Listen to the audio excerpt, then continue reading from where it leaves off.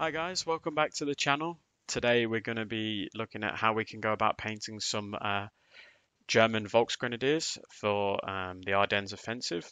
If you're new to Flames of War, then the new German Bulge book is being released and hence the video being made. So initially to start off with, I'm going to be painting the entire model in German camo black-brown. Vallejo.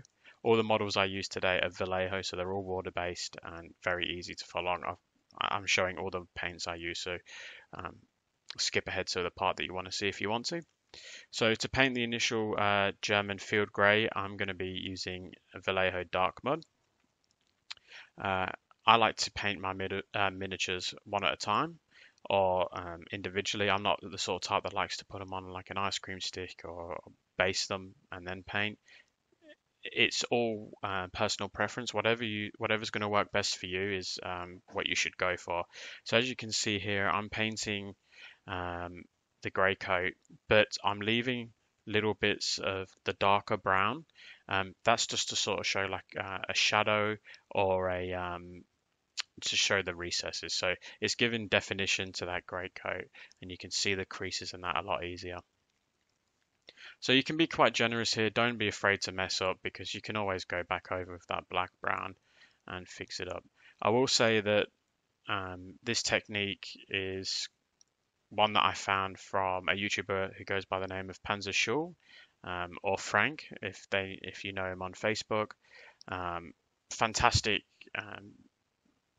bloke and some awesome tutorials on his YouTube channel. I'll link that in the description below. This is where I learn a lot of my tricks. I've sort of tweaked it, but that's what you do. So you watch these videos, get an understanding of what different people do, and build it around what works best for you. So please go and look at his videos if you haven't, which I'm sure most of you probably have already. And yeah, you'll really enjoy those videos. I know I certainly do. I learned a lot from watching his videos over the last few years. So I've sped it up because obviously there's not a whole lot I can show you here. The main thing is to make sure you're leaving some of those darker lines just to give some detail and some depth to that grey coat. Don't forget to paint the trousers. If you're painting a wintry sort of uniform, you probably want to avoid painting white trousers and stuff if you're going to be basing them in snow just because it will wash out.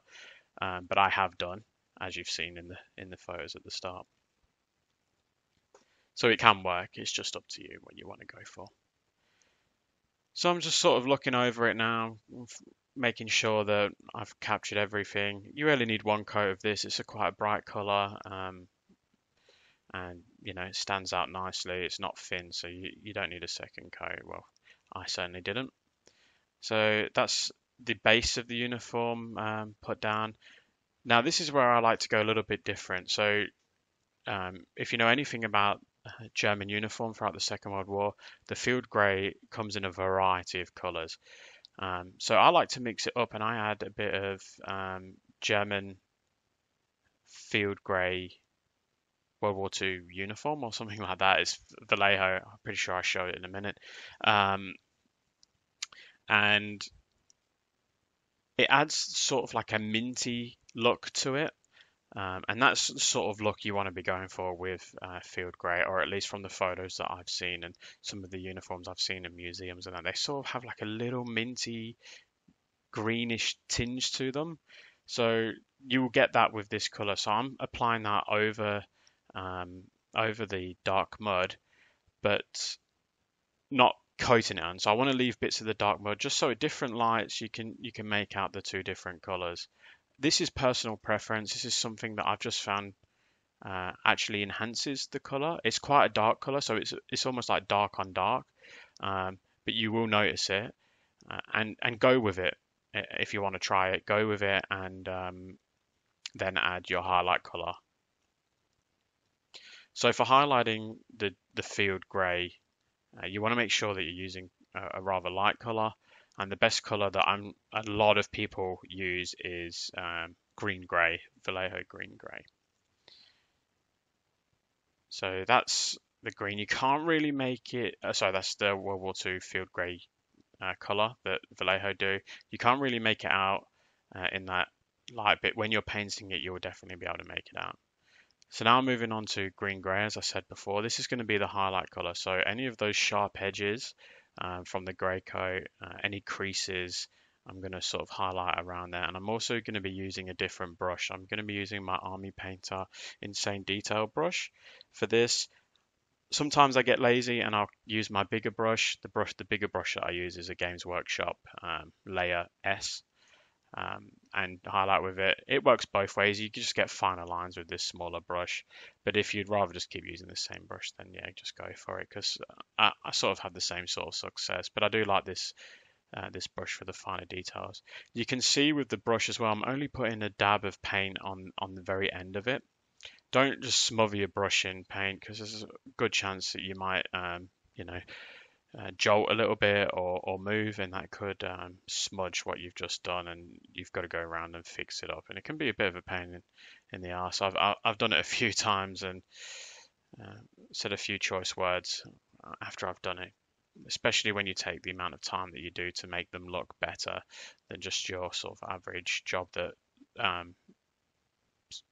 some people like to do. Just because they want to paint it quicker. It's completely up to you. I know a lot of people like the painting aspect. Some people just want a game and they just want to get the model painted. There's nothing wrong with that. It's just I'm more of a painter, and I know there's a lot of people out there, especially within my community, that would rather game. And that's the joy of this hobby. So you can see that I'm painting those finer, sharper lines, and I'm just doing little lines. It's hard to see in this video. Apologies, it's because this is my first infantry painting video, but you can sort of get an idea of where those recesses are, just before we get to the recess, I'm painting that sharper line on there. So hopefully you'll be able to see it a bit better in this. You can sort of get an idea of what I've done there. So that was the three colors that I used there for the field grey. So next, in the grey coat, there's sort of like, I don't even know what you'd call it, but where it folds out at the top, it's like a really dark green. I thought it was black at first, but upon further inspection and viewing different grey coats online from that period, it's sort of very dark green, so I use Vallejo German uniform for that. Now I want to paint the helmet in a white. So to start off with, I'm going to paint the helmet deck tan. And don't be afraid to go quite heavy with it. Just smother it on there. But again, taking your time. You don't want to you don't want to be making too many mistakes where you're going to be spending half an hour cleaning everything up. If you can sort of avoid doing that, then that shaves off a lot of time in the cleanup process. But don't be afraid to go a little bit hard and then make the odd mistake where you've gone just past the helmet or something. That's okay. You can easily fix that. So don't stress about that. I did it here. I put a bit too much paint on and it sort of ran. I'm making sure the brush is a little bit wet when I'm painting with these water-based paints as well. All right, so now I'm moving on to Vallejo Black. So I'm painting the webbing black. I'm painting the gun black, so the MG34. I'm going to be painting his boots black, the handle of his ammo crate black, the top of his sort of jerry can black, not jerry can, sorry, water bottle. The knife that's on his shovel, I believe it's a knife anyway, black. There's a lot on here that's going to be black, a lot of the uniform, the equipment that will be black.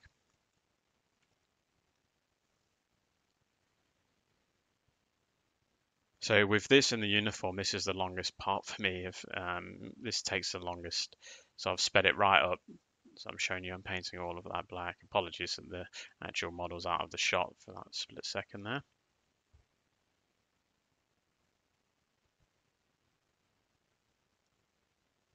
Okay, so that's the black painted. You can sort of get an idea. It's still quite dark, but that's how it's coming out so far. So now we're moving on to the actual white of the helmet. So I use foundation white. or Tamiya white. It's really up to you. But this, for the sake of this video, or any white really, but for the sake of this video, I'm keeping it all with Vallejo. So I'm using foundation white, and I'm just going along the outer edge of the helmet, and then I'm going to leave a sort of line between of the deck tan between the top of the helmet and the outer edge of the helmet, which will leave uh, sort of nice little darker white line around, which will show you where the German helmet starts to bulge out at the side. Um, Sort of gives it a bit more definition, and you can make it out a little bit easy, so the whole helmet isn't white.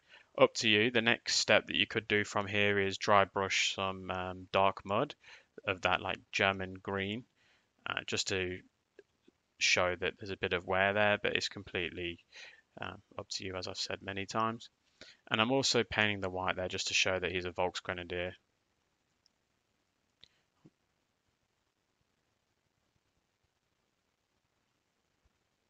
So that's how he's coming out so far. So as you can see, he's coming out quite nice. Looks a lot better in person. It's terrible footage from my end, so I do apologise. So next I'm painting over the areas where I've made a little mistake here and there. If I've gone over, if I need to go into one of those recesses or something like that, then I'll fix them up here. I know you can't really see what's going on, but I'm painting the outer edge of the helmet where I made a mistake with that white that I was just using prior, or deck tan. And now I'm just having a quick look, inspecting the model, what else needs to be touched up.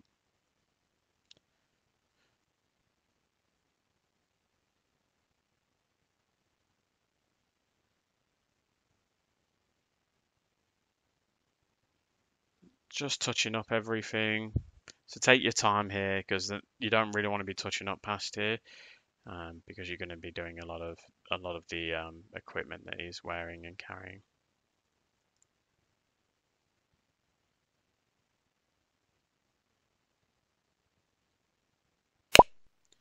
Alright, so now I've moved on. I didn't show you the paint I was using here, but it's Vallejo dark grey. Sorry, Vallejo German grey. And I'm painting all of the metallic areas, so the gun, MG34, so I'm painting all those sharp edges, adding a little bit of definition onto that, because, you know, black washes out quite easily.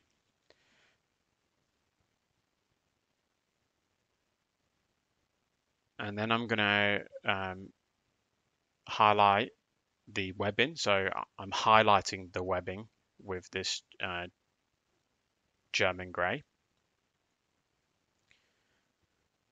I'm then also going to highlight his boots, and I'm going to then put a layer of this down on his water bottle and the knife.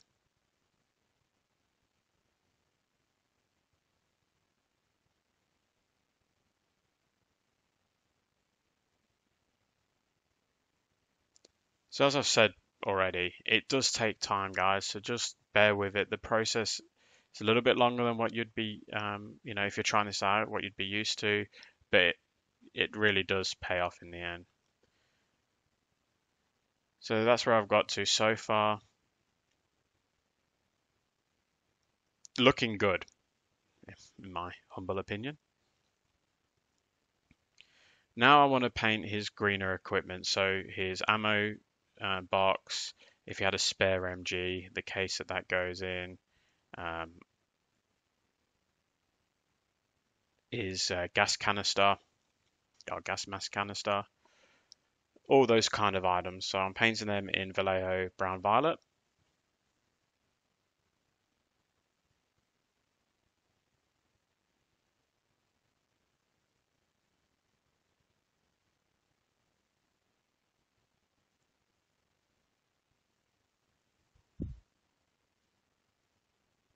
You see, I'm still trying to leave those nice brown lines there in there, especially on that ammo box. The great thing about Battlefront models is they've got tons of detail, so it's really easy to see. You don't have to sort of pretend or make up the detail through the painting. So that German dark brown that we use at the very start to base the model, the entire model, really helps with that. So those details are now captured with that dark brown. You don't want to really be using black because you're going to be using black for the boots and such. So try and keep the shaded areas and that in the dark brown color. Now I'm going to highlight that with this German camo bright green. Now when you're painting it, it will look really bright, but once it's dry, it sort of fades a little bit and it looks fantastic. I've actually even taken to using this for my Splinter green. It's very strong of a color for Splinter, but it's still really good for this scale. Definitely adds a lot of color to the model, which is what you want, because otherwise it's going to be a very dark model. And I've learned that from my own mistakes.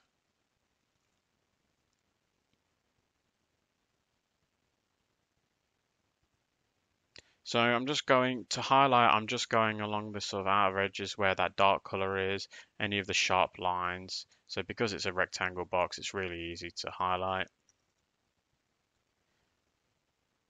And then with the gas canister, I'll just pick out the bits that are lipped up of it. And yeah, once it's done, you'll sort of look at it and go, oh, that looks quite good.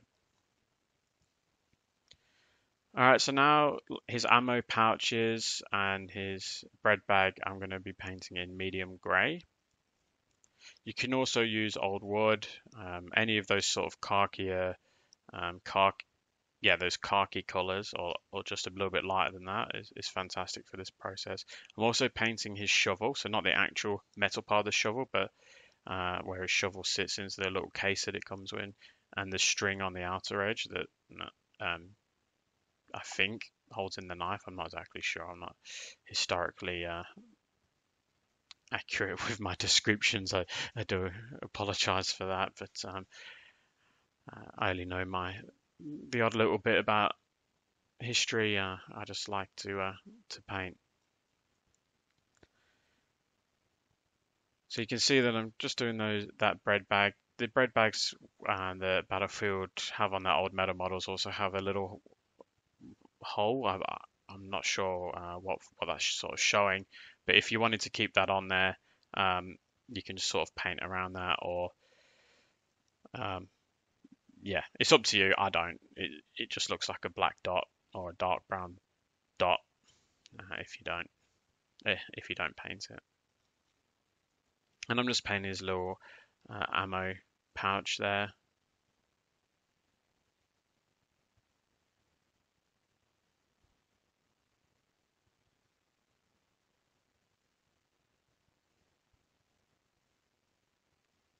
So the next stage is to highlight that medium grey. So I'm going to use Iraqi sand. It's a good color for highlighting. It's bright. And yeah, so I'm getting the outer edges of the bread bag. This bread bag is sort of like folded in on itself. So you've got two lines that you can capture there. And I'm also adding a little bit of definition where the bread bag's not going to be 100% flat. So I'm just adding a couple of little lines along the middle of it just to show some sort of creases and that. I'm also highlighting where the shovel is, the shovel case, and the sort of tie around there. And I'm also going to highlight the ammo pouch here. Again, just there's some nice sharp lines and bits that stick out that I can capture with that paintbrush. And I'm using that Insane Detail Army Painter brush again.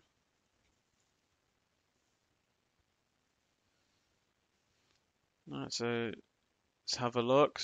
So it's coming along nicely.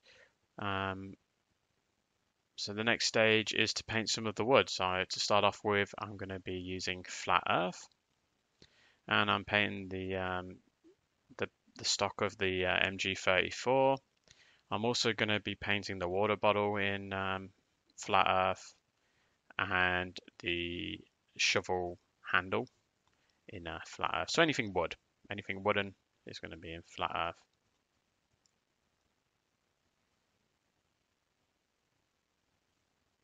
Again, take your time with the equipment. We don't want to be making too many mistakes here. So just a little tiny bit on the brush at a time.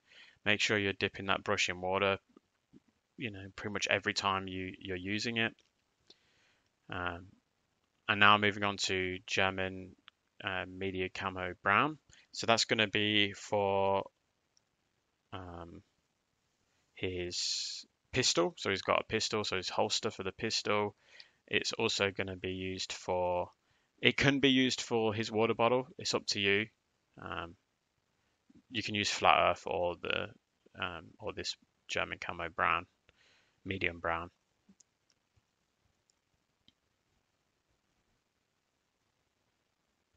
You can also paint if there's like a sort of ammo pouch that looks a little bit different, or a pouch, then you can also use that color just to stop it from all looking the same.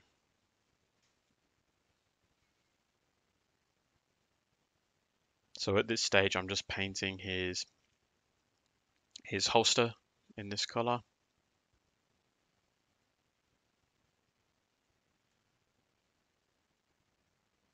So again, just make sure you're cleaning your brush every time you use it with some lukewarm water. Once I'm happy with that, I'm going to highlight those wooden areas with German camo pale brown. You can use a brighter color for this. This is quite dull in terms of lighter colors. You could use orange brown or you could use light brown. They're very bright though.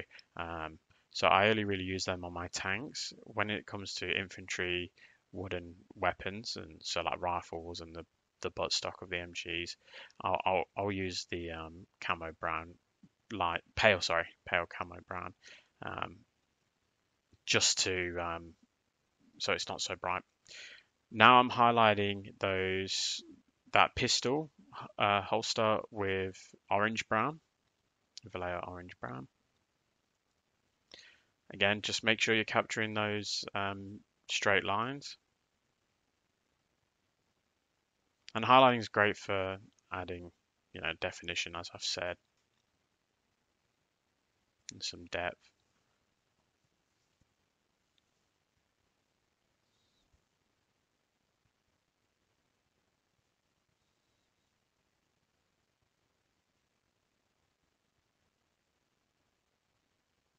Okay, now I'm highlighting the actual shovel holder. Um, holder. The actual handle. That's the word I was looking for in Vallejo light brown. Okay, now I'm moving on to beige brown, and that's the strap that goes around his body for his gas mask canister. I keep saying gas canister, gas mask canister.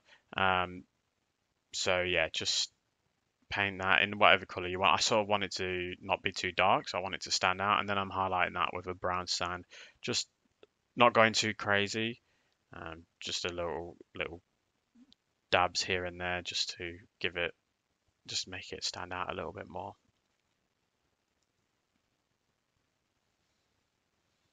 All right, so that's pretty much all the equipment done. Um, that's how it's coming out so far. Now we're moving on to the gun. So the gun's going to be highlighted in Luftwaffe uniform World War II.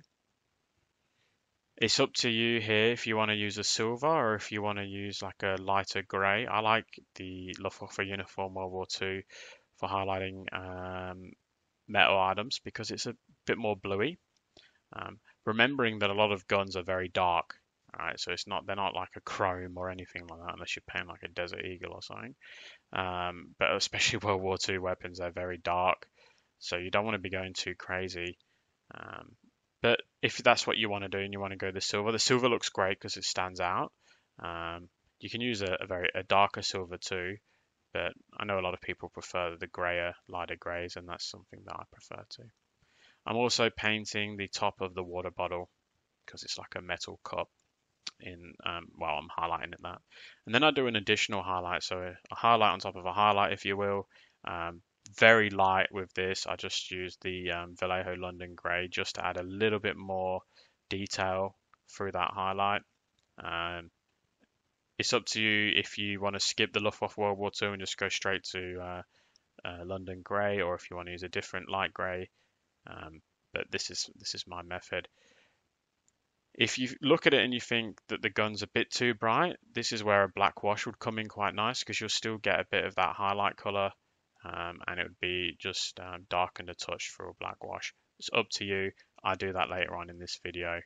Um, but yeah, it's really personal preference, and that's what all painting miniatures is about: is what works best for you and what you enjoy doing the most and what you get out of it. Um, you know, you've got to make sure it works for you. I'm also painting his buttons on his grey coat with this London grey, straight up London grey. So I left the dark brown on there. I'm just painting them London grey, and also his belt buckle. No highlights, just straight up London grey. Now I'm moving on to his skin, so I'm going to base his skin with German Camo Pale Brown.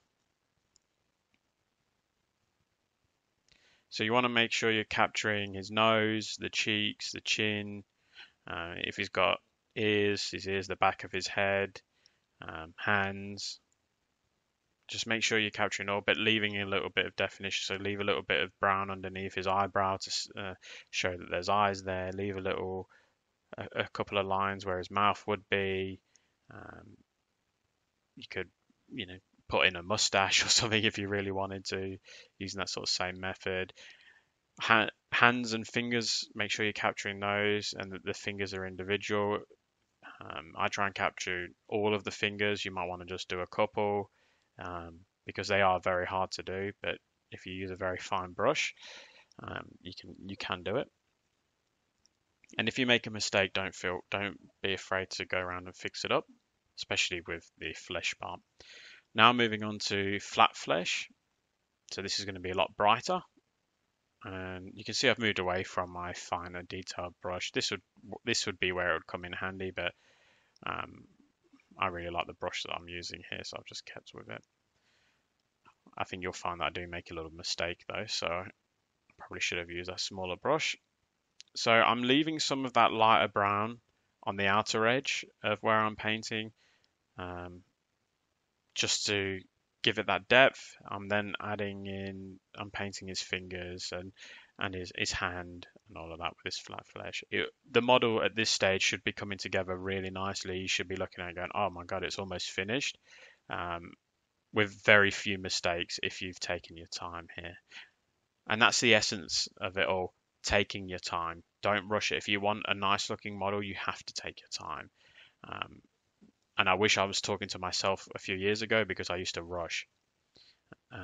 So now I'm highlighting that skin with basic skin tone. So it's a lot lighter.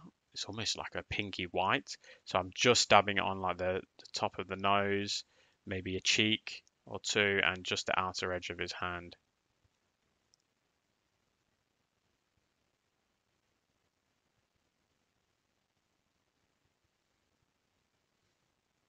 Okay, so that's where we're up to so far. We've got a couple bits to do. So we've got to do his weapon strap. I'm going to base it in like a lighter grey or white color. So I use Splinter Camo base as the initial color, and then I highlight with Vallejo Deck Tan.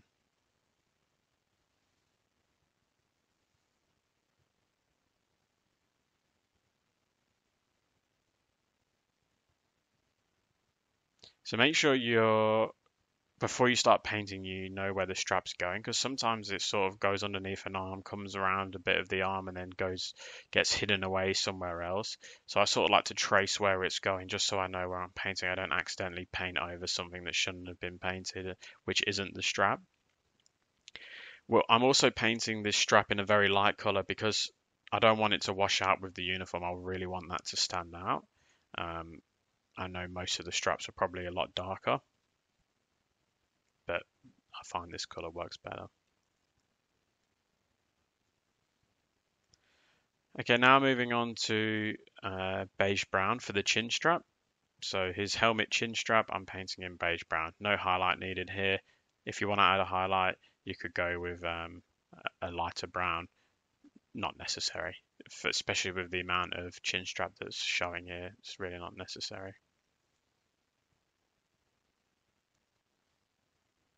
Now I'm going to deck tan, as I said before. and I'm highlighting his weapon strap.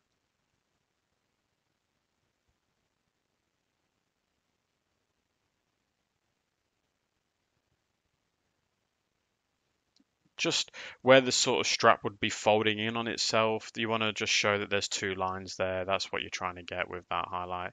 Now I'm going back over what I've done with German camo black brown. Sorry, not what I've done. I'm fixing up any mistakes that I've done. So I made a couple of mistakes where I painted the skin and sort of he had no eyes, or it was all skin.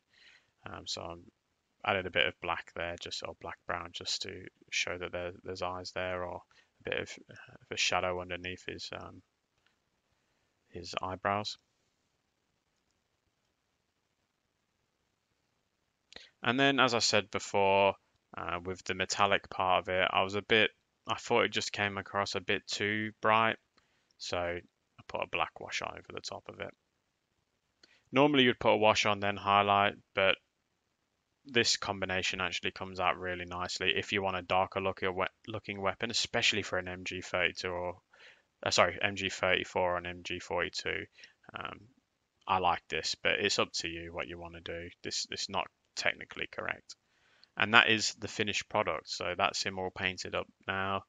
I think it's come out quite nicely. Please let me know what you think in the comments. Uh, Sorry, it's a little bit longer, but I really hope this helps out. Don't forget to check out Panzer Shaw's channel. And if you like this video, please let me know what you want me to do later on. And yeah, like and subscribe if you can. Thanks for all the support. I've really appreciated it. Thank you very much. Goodbye.